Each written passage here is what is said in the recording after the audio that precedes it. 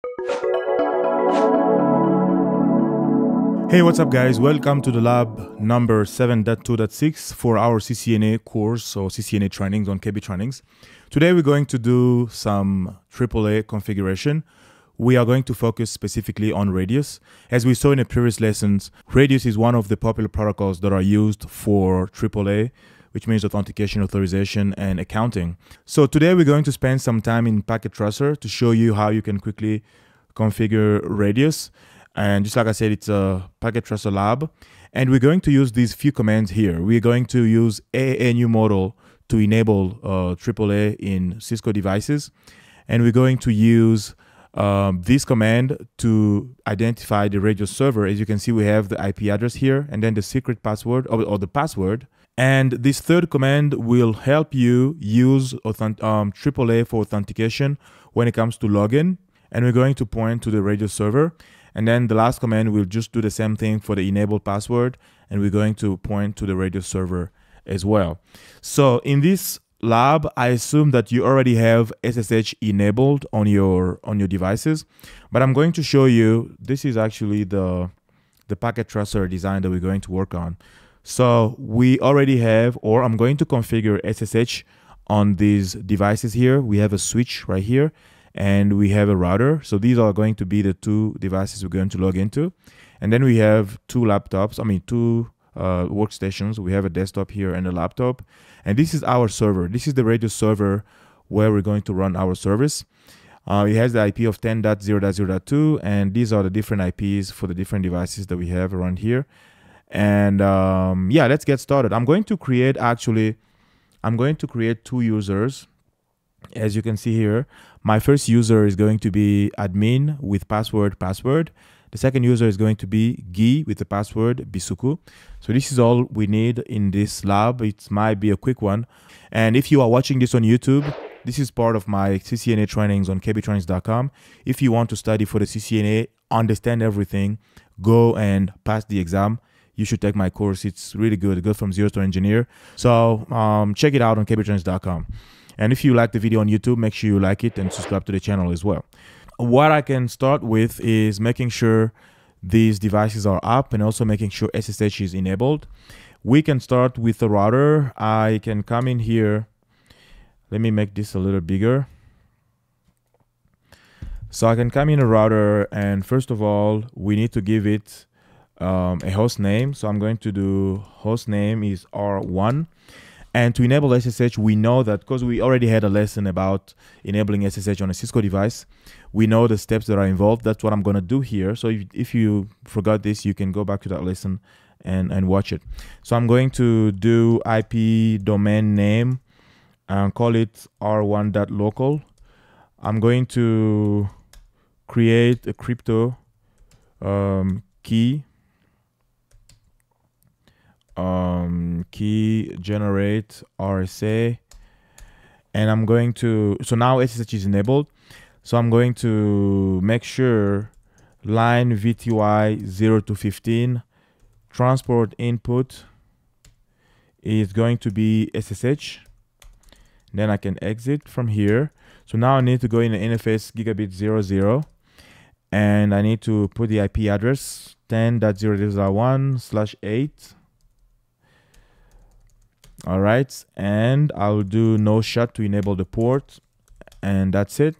So we are set on the router. So now let's go ahead and configure the switch.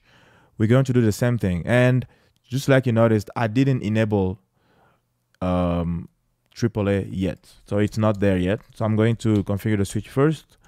Configure terminal, hostname switch 1, IP domain name. Oops, what am I doing? Domain name is switch1.local, and then crypto key generates RSA, and line VTY, I was about to do console, VTY 0 to 15, VTY 0 to 15. Here I'll do transport input SSH. That's it.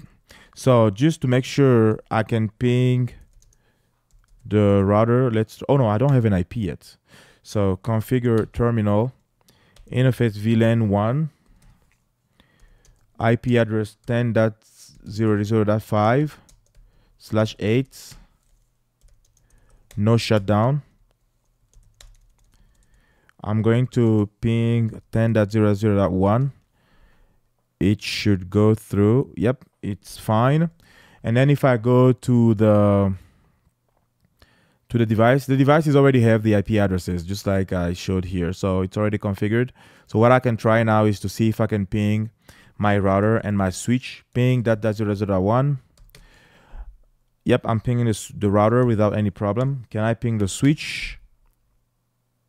I should be able to. Yes, I'm pinging the switch without any problem. So now what I want to do is enable AAA on the switch. I'm going to go under configure terminal, and the first command is AAA new model. This is going to enable AAA in this device.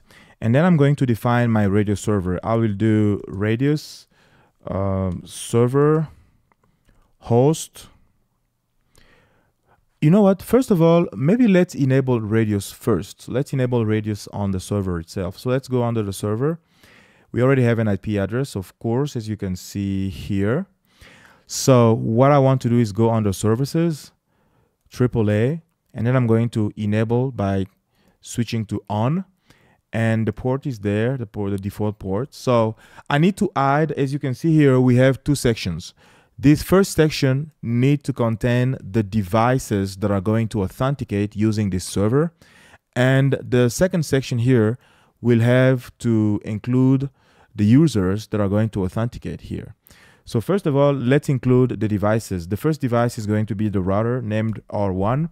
The IP is 10.0.0.1. The secret password, I'm just going to do password because it's a lab. We don't have to be very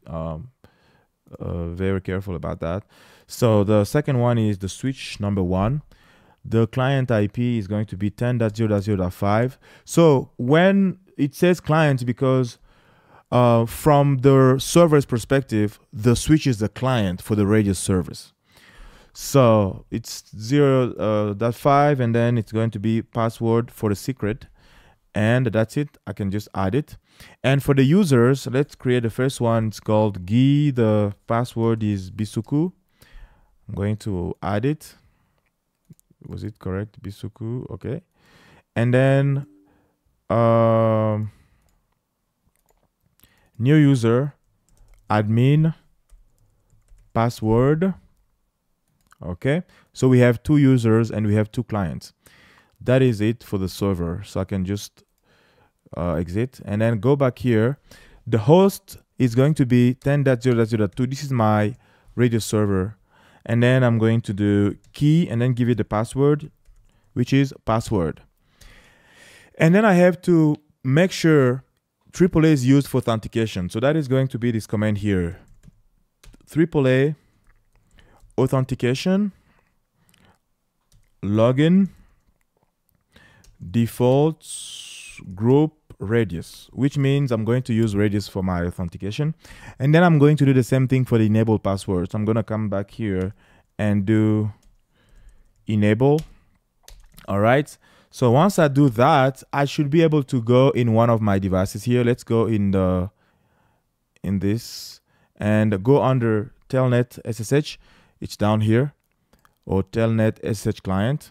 So when I click on it, I need to put the IP of the device 10.0.0.5. This is for the switch. And then I'm going to put the username I need to use. It's admin, for example. And then I'm going to connect. As you can see, it's asking me for a password. I'm going to do password because that is what was configured on the radius server. Sometimes it takes a moment because it has to go to the server, authenticate, and get a confirmation. We should be able to log in without any problem from here. All right. As you can see, we are inside the switch. I can do enable. It's going to ask for the user. It's going to be admin, password, and I'm in the privilege mode, as you can see. So that works well for the switch. Now I need to do the same thing for the router as well. So I will need to go under config T and then do AAA new model. And here I need to configure, for the router it's a little different. I need to do, I think, radius server. I need to give it a name here. I'm gonna call it main. And then inside I need to do address IPv4 and say 10.0.0.2. And then the key is going to be password. All right. So that is it. And then I'm going to do, oh no, I need to go back to config T and then do AAA authentication, login group, on a login default group radius. Then I'll do the same thing for the enable password as well. All right.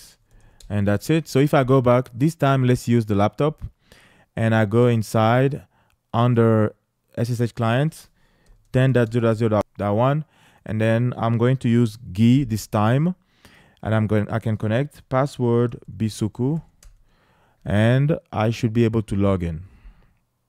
Yep, I am in. I can also go under the enable and then put GUI Bisuku. No, wait. Bisuku. Yes, I'm in. That's how you do it, guys. This is how you can configure radius on your network. And of course, in this kind of design here, the radius server can be anything. It can be for the authenticator. It can be Cisco ICE. It can be any like a Linux server running radius on it. It depends on what you use in your infrastructure. And then these devices here are going to look up to it and point to it for authentication. You may also have some local users, like some admin accounts locally, in case you don't have access to the radius server. But it's usually, I mean, yeah, you may have that, but not everybody will have access to that. All the other users inside your company will be managed in a single location using a radius server. That's all for today, guys. If you have any question, you can go in the forum or the community. You can ask your question there. I'll be glad to respond. Or you can also check out the link I'm going to leave down here in the description for more about the design or about the configuration we did today. And again, if you like the video, this is part of the CCNA training on KBTrainings.com. It goes from zero to engineer. We'll teach you everything you need to know to take and pass the CCNA exam. And if you like the video on YouTube, make sure you hit like and subscribe to the channel so you won't miss any of my future videos. I create a lot of videos on Cisco, Fortinet, even Palo Alto coming in the future, but I share with you a lot of my project here, my data center and everything. So make sure you subscribe to the channel and you follow me on social media. Thank you so much, and see you in the next one. Take care. Bye.